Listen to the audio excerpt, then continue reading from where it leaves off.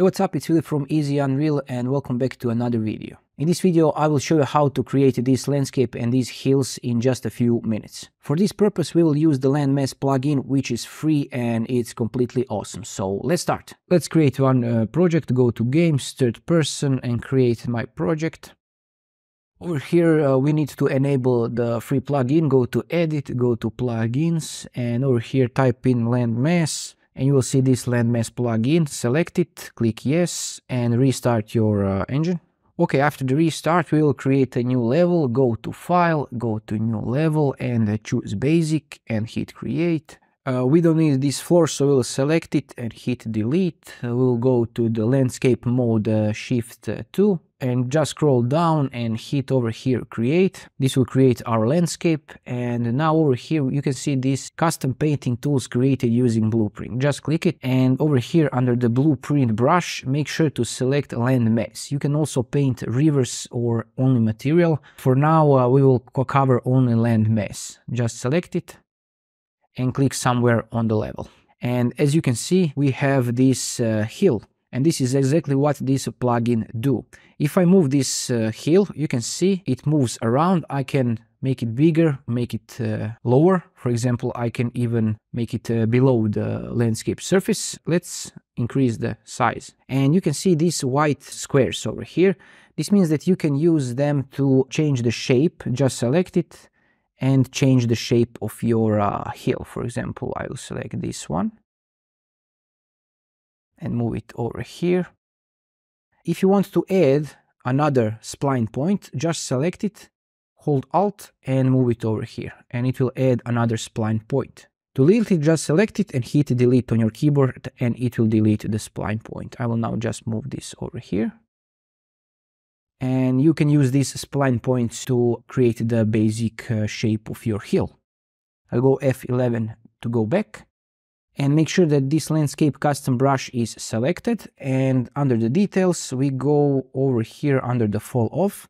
You can remove the top with this cap shape. Another great thing over here is under the curl noise.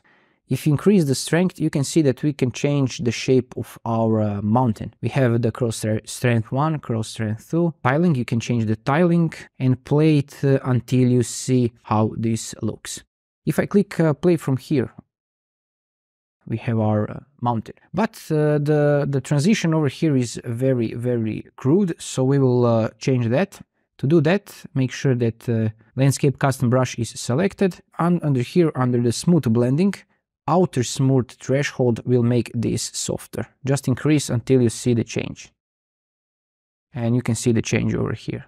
If I go play from here, you can see that now our transition between the landscape and the hill is smooth. These are just some basic operations that you can do with your landscape. You can also, don't forget that you can, if you select this landscape custom brush, hold Alt on your keyboard and you can duplicate your mountain. And you can see that if I move this mountain close to each other, that the transition between the two of them is pretty nice. If I hit play from here, you can see how we can create a nice valley, for example. Of course, you can change the size of the second one. For example, you can reduce the size like this or reduce it like this and increase to change the size. You can play it just like you do with all the other objects. So let's, for example, add another mountain over here.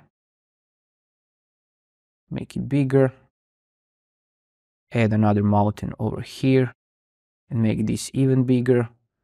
You can see how they nicely transition into each other. And now if I play from here, we can see our mountains over there. Okay, let's create another hill. Go over here, blueprint, make custom brush landmass and click it. Go under the landscape, for example, like this. Go back to selection mode, add one simple plane. Make this scale, lock it down and type in 100 and it will increase the size of this plane by 100 and just drag it below, for example over here. And now, quick trick if you want to make some nice environments is to type in water and choose this water material and just drag and drop it over here. And if I click play from here, you have your material just in a few clicks. And you can change it this non-destructively, because if I go back to the landscape mode and select this. You can increase or decrease the size and go over here, click play, and with this you can quickly change your landscape how you like. If you want to add some paint and some materials to your landscape, you can check out this video. This is the quick tutorial that will teach you how to create a landscape blend and how to paint your landscape with different materials. And this is it from this tutorial. If you find this helpful, let me know in the comments below, and don't forget to check out my other beginner friendly tutorials on my channel. Have a nice day and bye bye.